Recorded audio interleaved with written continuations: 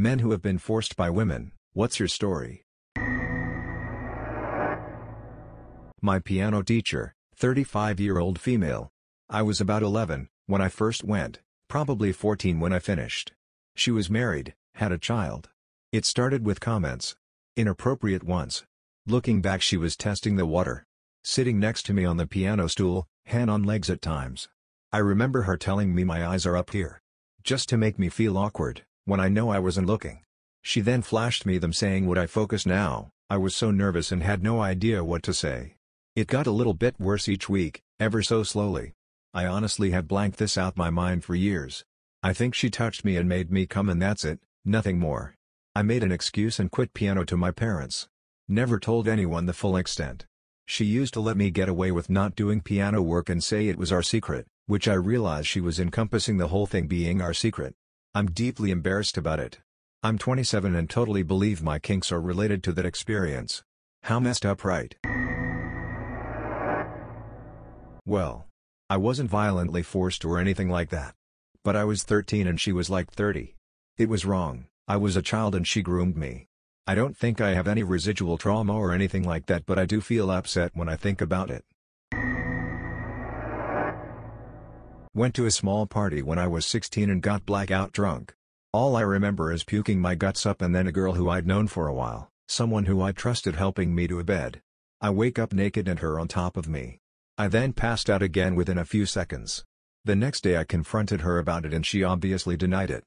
Because my mom is incredibly understanding, I told her about it and she took me to get tested for a few things. My mom is the only one who knows.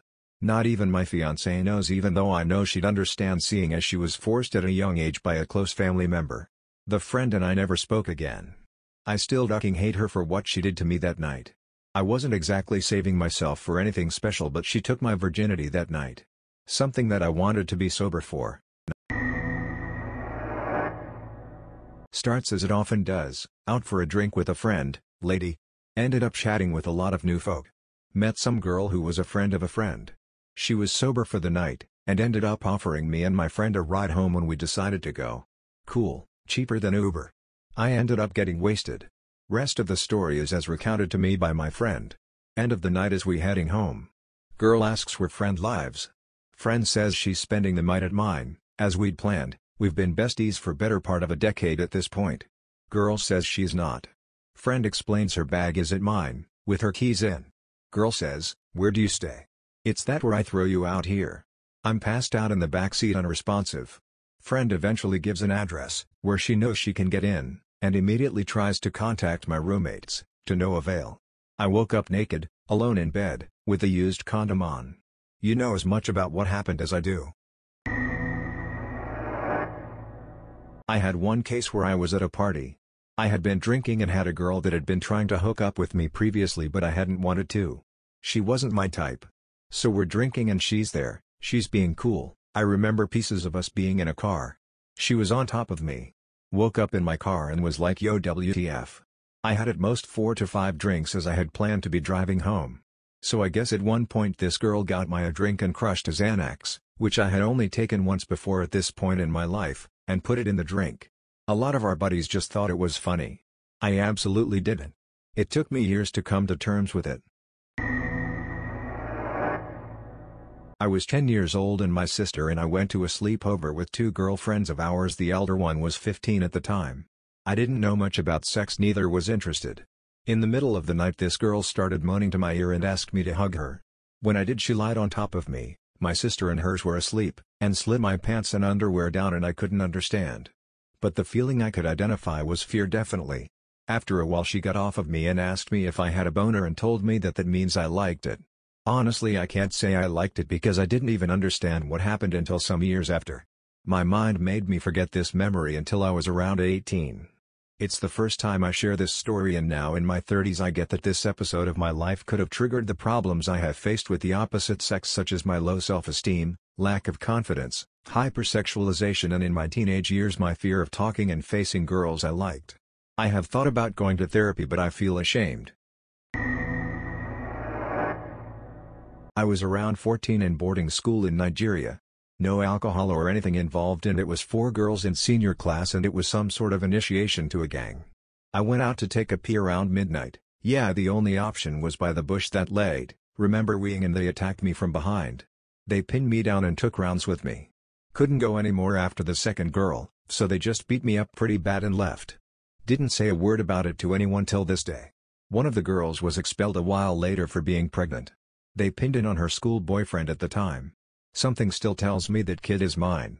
I was very scrawny and scared to shit, so I don't scream for anything, plus one of them had a machete. I have a gay friend. He's smart, fun to be with, and would generally be regarded as very good looking. He is also rather small, about 5 feet 4 inches or 5 feet 5 inches, I'd guess, though I think he wears lifts so I'm not sure. He's the kind of person with a big personality, so you don't notice his height so much. One thing that it took me a very long time to notice is that he is extremely nervous around women, particularly if they are taller and or stockier than he is. I remarked on this to him a couple of times, but he always brushed it off. Eventually, though, he explained that he'd been forced by a woman at a party. He explained that she was taller and heavier than him, and had a similar female friend. Both of them found him attractive, and he implied to me that one of them clearly had a fetish for smaller men. The friend basically held him down in one of the bedrooms upstairs from the party. I think he'd gone upstairs to use the bathroom, while the woman pulled down his pants and forced him. I believe this was oral and vaginal sex. For obvious reasons I didn't ask about the details.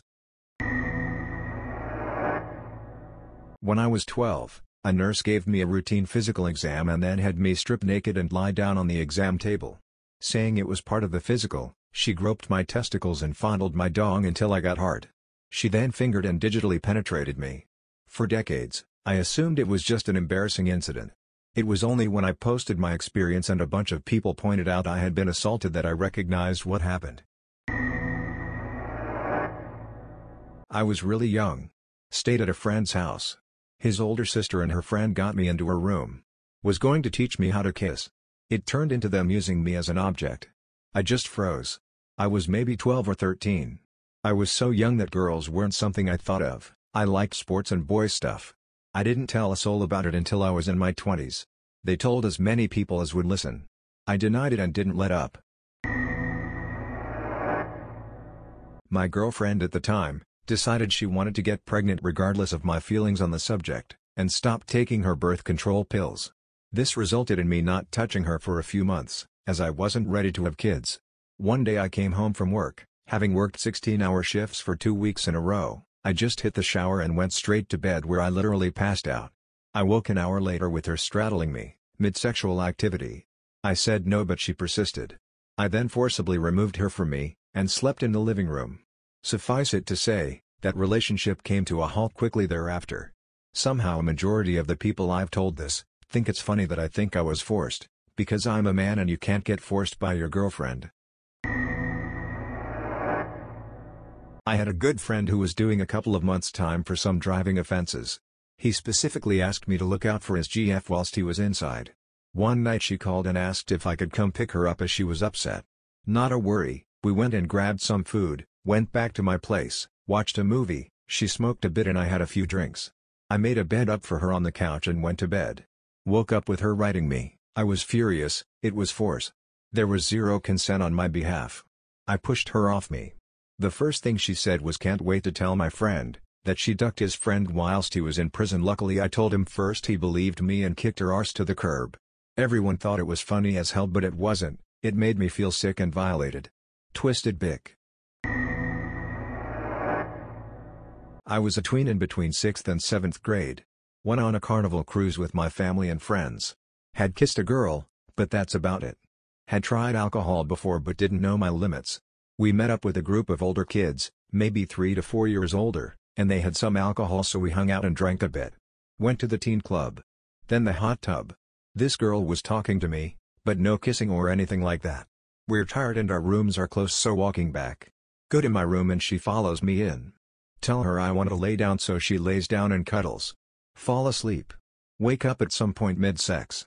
Wasn't really coherent or sure what to do. We finish and I go back to bed and she leaves. That's how I lost my virginity. Saw her a few times after that and kept in touch for a few months afterwards, but definitely felt like something was stolen from me.